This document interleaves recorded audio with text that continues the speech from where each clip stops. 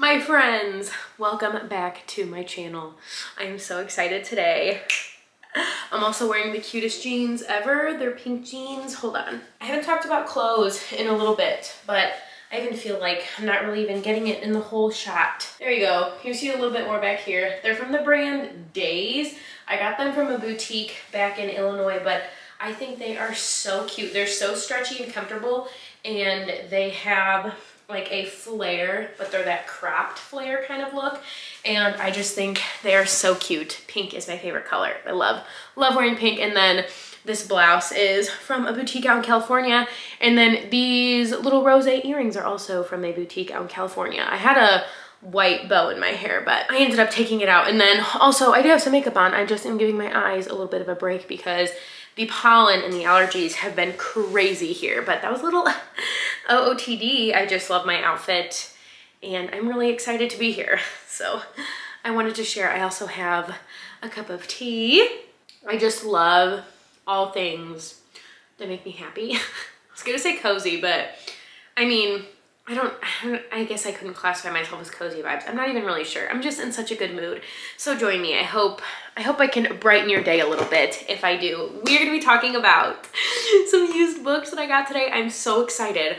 I had a fun girls' day with my friends. We met up, we went out to brunch, and then we went to this used bookstore, and we just happened to stumble upon the fact that they were having a Saturday book sale because it was the first Saturday of the month. I'm not even quite sure, I guess I could have asked, but I'm not even quite sure what my books, what they each came out to be per book, because I ended up getting all of these for $20. I got 11 books for $20. And when the sweet gentleman, the owner actually of the bookstore, was checking us out, I had like 9 of the books. He was like, all right, these all cost $5.50.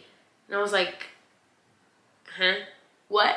$5.50? And then I think a couple of the books were newer books. Like I see that they have the years on the spine, so I'm assuming that they are a little bit more expensive because they were newer books. But I have this giant stack, and I wanted to show you guys because nothing warms my heart more than a book. And I especially loved used books because you can get such a good deal on them. And I love all kinds of bookstores, but something about a used bookstore just is extra, like all the good extra good vibes. Okay, without further ado, I'm just gonna jump into it and share with you what I got, why I'm excited about it, if I know anything about the book, if I don't know anything about the book. I just recently did a book haul, which I can link down below, but can never have too many books, right? Can never have too many books. My name is Peyton, by the way, a whole 4 minutes in and I haven't even introduced myself. Hi, you guys, my name is Peyton. If you are new here, I would love it if you clicked around to see if you enjoy any of my videos, subscribe, give me a thumbs up. I talk about pretty much everything that I enjoy. I don't really have like a niche per se, but I love books, so I talk about books. I love makeup and beauty, so I talk about makeup and products. I used to do some vlogs. I haven't vlogged yet since getting my channel back up and running, but hopefully I can get it in me to pick up a vlog camera. But I don't know, vlogs are just a little bit daunting, a little bit more daunting to me. So without further ado, I'm gonna quit gabbing and talk about some books that I bought. The first book is by Hilderbrand, and this is The Hotel Nantucket. I have a couple of Hilderbrand's books behind me in my library, and they actually had a few others that I haven't, they had actually a good amount by Ellen, but this is one of her most famous ones, and I have never read it, and I do not own it. And I love anything like East Coast, Nantucket, Martha's Vineyard, Cape Cod. Like I love books about that. I think that area is so pretty. So I'm excited to read this one. Her books usually hit the mark for me like 3 or 4 stars. So I'm excited to give that one a try because I remember reading a couple of hers. I think I have The Identicals and another one. I don't know, but I know I have a few of them, and they usually are pretty decent books for me. This is a kids book. I don't even know what like age this would be. 4th grade maybe. I read this book when I was in elementary school, Chasing Vermeer. It is by Brett Helquist. No. It's by blue Balliet. I'm gonna say ballet, but it could be Balliet. Illustrated by Brett Helquist. And I actually read this for, you know, like in elementary school when you have small groups and like each different small group reads a book. This was the book I remember reading, and I remember really liking it. And it was like a, okay, tween. How old is a tween? It says tweens on the back. How old is a tween? Like 10, 11, 12, is that a tween? But I remember really enjoying it as a kid, and there's a couple others. I don't know if there's 3 or 4 books that come after this, but I saw it and I was like, no way, I have to get it. And it just brings back so much joy, especially because I just recently brought a whole big tote with me back from my parents' house when we went to go visit some family a couple of weeks ago. And in that tote is a bunch of books from my childhood, like picture books and also like young chapter books. So I've been thinking about this book a lot recently. Something, for whatever reason, has been in my mind about it. So I picked this one up and I'm like, yeah, that's just, gets me in the feels. Then I picked up 4 books by Lauren Weisberger, and she is actually the author of The Devil Wears Prada, and these are all in excellent condition. So I thought I owned this book, and I want to go through and make sure that I don't own it in this tote. Maybe it was, I read it on my Kindle though. That could be what I was thinking, but I could have swore I had the paperback of this, but maybe I don't. But anyways, I saw this and I love The Devil Wears Prada. It is such a classic. So I wanted to get it in such great condition. And then they also had Chasing Harry Winston, which I have not read, but it is also by her. And I remember having this on my like TBR, back before TBRs were a thing. I read The Devil Wears Prada maybe when I was 17, 18, and I remember adding this to like my Kindle wish list. And I saw it and I was like, oh, that's right, I've seen this before. And they were all stacked together. So I got this as well. And then this one is also by her, Last Night at Chateau Marmont. I think Marmont, that's how I would, Marmont sounds a little incorrect, but maybe that's how it's supposed to be pronounced in English, I'm not sure. But I am very excited about this one. And then the last one, Everyone Worth Knowing. I am excited about all of them. I definitely am going to be rereading The Devil Wears Prada, such a classic, and I'm excited for these 3 to give them a read. It's to my understanding that all of them take place in New York. Definitely these 2, but I'm having a hard time. This one doesn't say anything in the synopsis about New York from my quick glance, but I am really, really excited. I love like Candace Bushnell's books. Something about like young New York, like that culture, the fashion culture, the journalism culture. I just eat that kind of stuff up. So I'm really excited to read these ones and have kind of all of them for my library because they all look really nice together.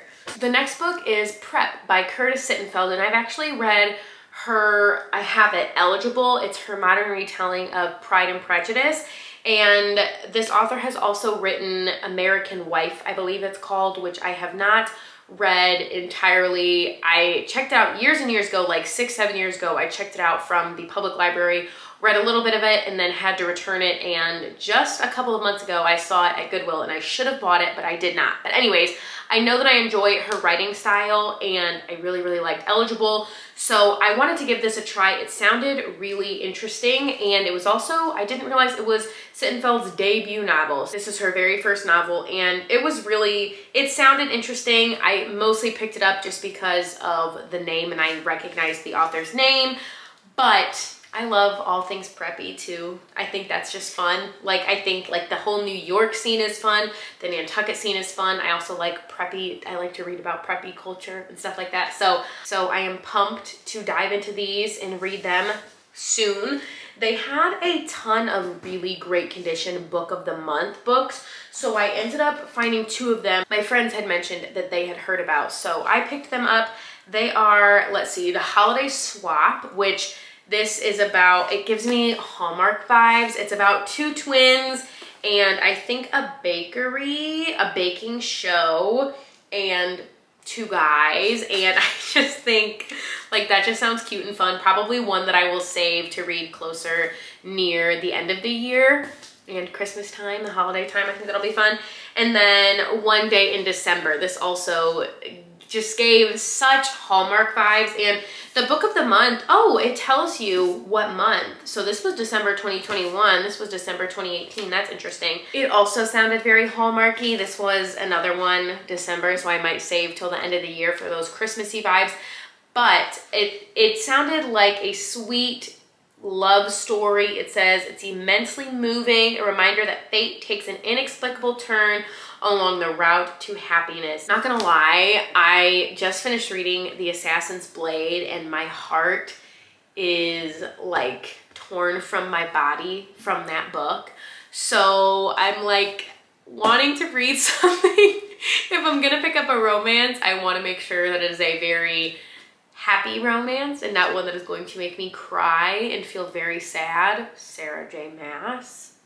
So this one, it sounds, I think it's going to be a happy ending because it's described as joyous and heartwarming, but it also sounds like they meet, then she later learns that's her best friend's boyfriend. So maybe there's like miscommunication going on there. So it sounds interesting and it just sounds like a cute book. And I'm not typically a like cartoon style front cover artwork kind of gal, but you know what, they did draw me in, and I definitely want to keep my eye out when I go back probably next month so I can get this deal again. But they did have some really nice, somebody donated a bunch of the book of the month books and they were in really nice condition. Let's see, Jennifer Weiner, The Summer Place. I did not even say, I'm so sorry. The Holiday Swap by Maggie Knox and One Day in December by Josie Silver. I'll make sure that in the description box I put the full title and the author's name as well. So if you're looking through and maybe I didn't even mention, you can always look down there too. Let's see, Jennifer Weiner, The Summer Place. This one, the cover art gave me crazy Emily, what's her name? Emily Henry, those vibes, like bright, fun. This was described as the undisputed boss of the beach read. The New York Times said that. This author has also wrote That Summer, which I have never heard of, but it is described as a heartfelt and unput-downable novel of family, secrets, and the ties that bind. And that just drew me in. Honestly, the cover looks really nice. I will go into books pretty blind, so the cover drew me in. I read, you know, a little bit of some snippets, a little bit of the praise and reviews, and I was like, all right, we're heading into summer. I'll pick up a beach read. That sounds fun, fine by me. This is one that my friend, we were checking out, and she was like, do you have room for one more? And I was like, yeah. She's like, you need to read this one. She read it. I don't even know what it's about. Whoops. It's by Tia Williams. It was a part of Reese's book club, and it is called 7 Days in June. So I don't even know what it's about. Give me a minute. Let me read it.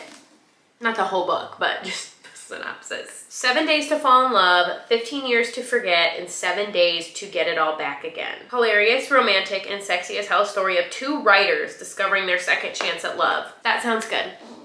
That sounds good. Probably another one, like another summery type fun read. So I am so excited. I feel like I got so many good books, and I love, this is a used bookstore I had never been to before, so I loved discovering that, and with my friends, it was just so much fun. So I'm looking at my stack like, I can't wait. I'm going to stamp them with my little book embosser so I can get them all added into my library, and then I will sort them into my color-coded stacks behind me, which, by the way, I have stacks because eventually this room is going to be a library with shelves behind me and all that fun stuff, but not yet. It is taking time. That being said, that is all that I have for you guys today. I really hope you enjoyed this video, and that is all. I will see you guys in my next video, which will probably be my March read and reviewed books series, the books that I read in March. So I need to sit down and type my thoughts up about each book because I got 9 books completed in March, which